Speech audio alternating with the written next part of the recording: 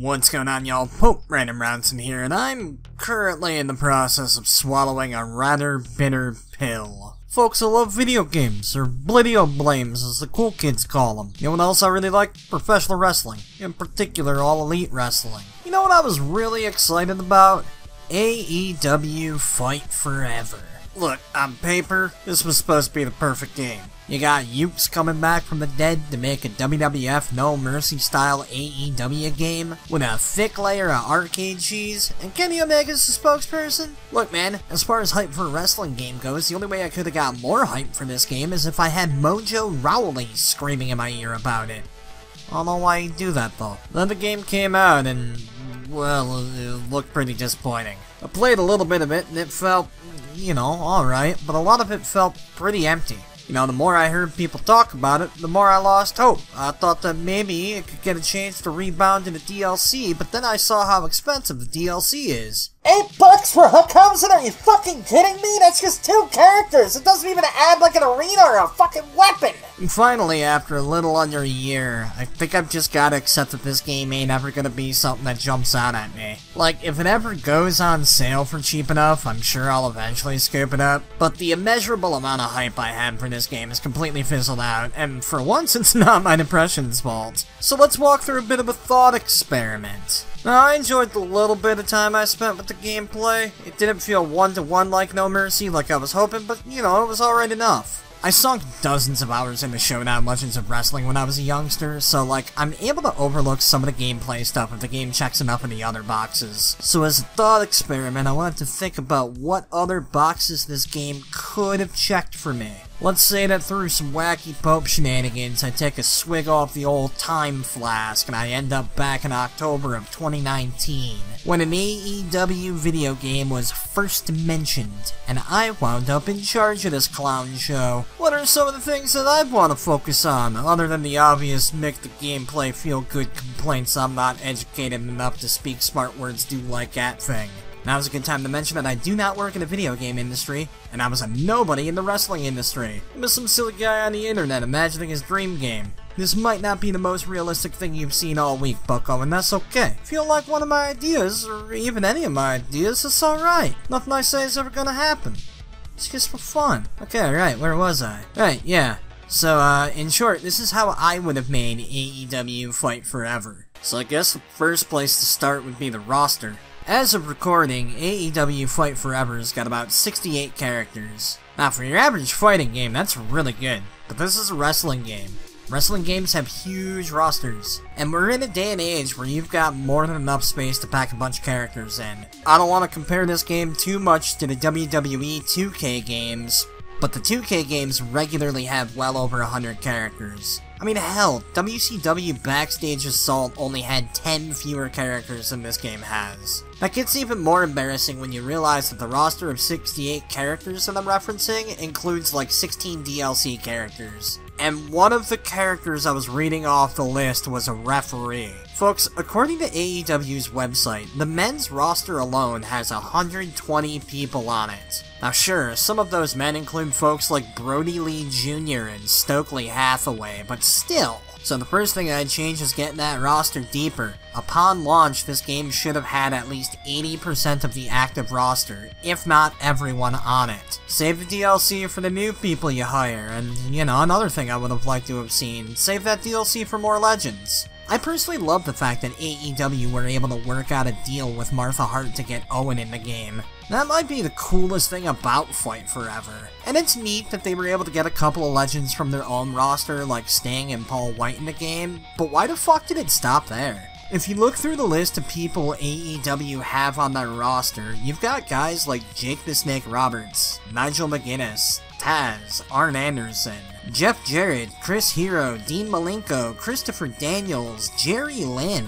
That's not even going into the licensing possibilities. Look at the names that a game like Ultra Pro Wrestling was able to get. Too Cold Scorpio, Al Snow, the Motor City Machine Guns, the British Bulldogs, Demolition, Chris Candido, Hayabusa, the BWO, Gangrel, Glacier, Canyon, Larry Zbyszko, the Sandman. Do you know how many names I'm skipping?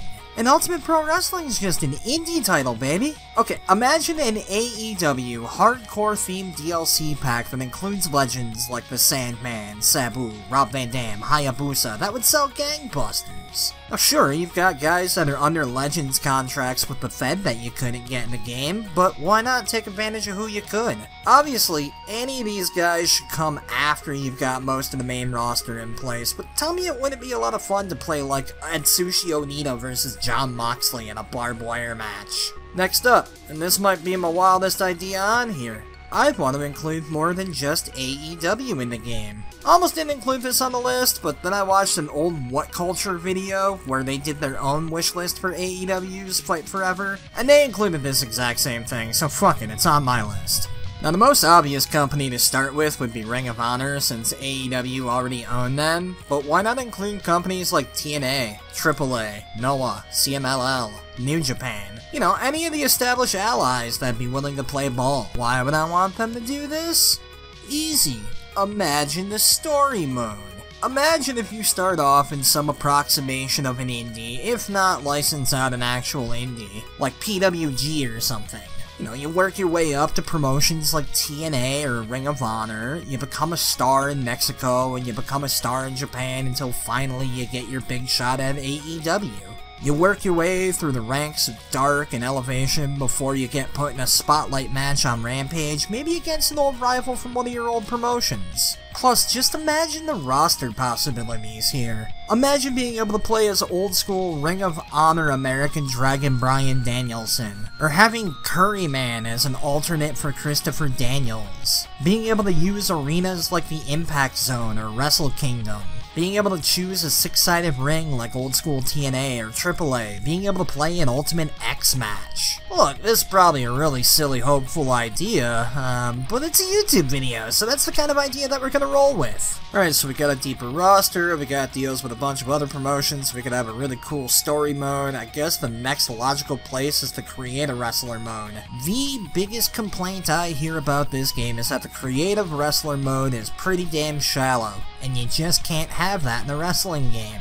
I'm gonna be bold, I'm gonna say something that maybe not all of you agree with, but honestly, I think they should have completely cut the create an arena mode, save that for like a DLC down the line, double down on create a wrestler stuff. I want this game to have the coolest story mode ever, and I want the players to be able to do it with whatever crazy wrestler exists within their heart, gosh diddly darn it. While I'm at it, now feels like a really good time to say this. Why the fuck doesn't this game have full entrances? Are you fucking kidding me? It's 2024, come the fuck on! Alright, now this next section is a little thing I like to call get weird with it. So let's go from the least weird to the most weird. First of all, the match types. I love the fact that this game's got an exploding barbed wire deathmatch. I love that it's got the Casino Battle Royal. I even like some things about the Stampede Stadium match, but, like, there's so many obvious gaps here. Where's the Steel Cage match? What about a tables match? 6-man tags, 8-man tags, 3-way tags, 4-way tags, handicap matches, and what about the other stuff that's like more unique to AEW? The House of Khan has had a number of memorable parking lot brawls. It's had the Blood and Guts match, the Dog Collar match, and that's still me being normal. I call this section Let's Get Weird With It. Give us the themed hardcore matches, like an Arcade Anarchy match where you could put your opponent's head through a crane machine or powerbomb them onto a whack-a-mole. What about a bunkhouse brawl match where you can fish into a bale of hay and pull out a cracker barrel? Give us the Mimosa Madness match. Why not? It had more or less the same mechanics as like a casket match or an ambulance match. Hell, give us the Elite Deletion. That's as good a segue as any I'm gonna get into the arenas. Look, AEW is starting to get to a point where it's got a number of unique arenas it could have between the 5 television shows, the various special editions of Dynamite, their different pay-per-views, and if they're working with other companies like I suggested earlier, then they can port all sorts of fun sets and shows from other companies. But we're still in the Get Weird With It section, and man, seeing some of the things that AEW has started to do with their game has started to pump my nads a bit. I love the 2 variants of the beach stage. I think that the Japanese shrine's pretty neat, even if I wish it would have been set up to be more like a wrestling dojo. I haven't seen the Fight Forever stage yet, but hey, conceptually I love it. but I think we can keep pushing it. Where's the Jericho Cruise Show? Why not have the Mall of America, or at least a ripoff of it as a stage? Fight Forever has a way arcadier feeling than 2K, so why does 2K have all the fun stages? And speaking of stages, where's all the backstage areas to fight in? One of my favorite things about all the old Yukes games was all the fun backstage areas to fight in. You mean to tell me that we couldn't get some of the iconic locations from Daly's place to brawl around? We couldn't map out an arena? Or what about some of the fun stages? You mean to tell me that we can't brawl all around the beach? I'm just saying, feels like a huge missed opportunity to me. Although I do think it's cool that you can suplex people in the water on the beach stage. That makes me happy. Now to wrap up my little get weird with it section, Fight Forever actually has a pretty good variety of weapons, with 43 in the game altogether based on what I'm seeing. But there could have been a few more and they could have been a bit weirder. Imagine, if you will, the Danhausen DLC, but you get like a jar of teeth that you can hit your opponent with. Or imagine if you reach under the ring and you pull out a giant hunk of cheese as a wink and a nod to No Mercy. This is definitely a nitpick, but I would have loved to see a bit more variety out of the weapons, some more wackier options, you know what I mean? So anyways, that's a bunch of weird ideas. Let's get a little bit more grounded. The next thing I would have loved was a more dynamic audio system. Let me explain that a bit. In my opinion, the crowds and commentary for wrestling games feels really dated. You got your basic cheers and boos, maybe a couple of chants. The commentary teams read like the same dozen lines for each wrestler that you get sick of by like the end of your first week with the game. And I feel like all of that could be so much better. Sure, it would be a time investment, but imagine how fun it would be if they had the commentary teams getting into the nitty-gritty with the matches. Like if you pick MJF and CM Punk, there's commentary lines specifically referencing their rivalry. If someone kicks out of specifically Kenny Omega's One Wing Angel, imagine if the commentary lost their shit. Or if Excalibur had some kind of smart-ass remark if someone tried to hit the buckshot lariat on Hangman and he reverses it. Let's look out a little further. Imagine if they kept up to date with recording different crowd chants. And with a major update, then the crowd chants got updated. What if you got the voice lines of the wrestlers themselves actually reacting to moves, doing all of their little taunts and grunts and screams of pain themselves? Immersion shouldn't be the top concern of this game. It should feel arcadier to contrast with 2K, but it's little things like that that could help immerse you in the right kind of way. Last little section we have here is on the DLC. Now, a game like Fight Forever should absolutely have DLC. There isn't a need for a yearly release if you're still packing this game with new shit to keep people interested, right? Now, obviously, you're gonna want to include new wrestlers, whether they be people you've hired since you've released the game, or folks you've licensed from other companies or legends. But you need more of that. Adding Stadium Stampede as a match type is dope, but you gotta keep adding new match types. This is where I'd introduce stuff like Mimosa Madness or the Dog Collar match, personally. The new arenas are also great, keep that up. I mentioned earlier that this is where I'd stick new weapons and something like the Create an Arena mode, but there's three main things I want to discuss with the DLC. First of all, either make that shit cheaper or include more for the asking price. Earlier I mentioned that $8 Hookhausen DLC. That's exactly the kind of shit I'm talking about here. A DLC with just 2 characters should be maybe half that price, $5 max. Or if you want to keep that $8 asking price, include Taz with the bundle. Maybe include the FTW title or that jar of teeth I was talking about. Maybe include a fun arena like the FTW Dojo or a kinda Joe Bob's Drive-In set for Danhausen. Either make the shit more affordable or make me feel like I'm getting my money's worth, you know what I mean? Second of all, use the DLC as a way to stay up to date.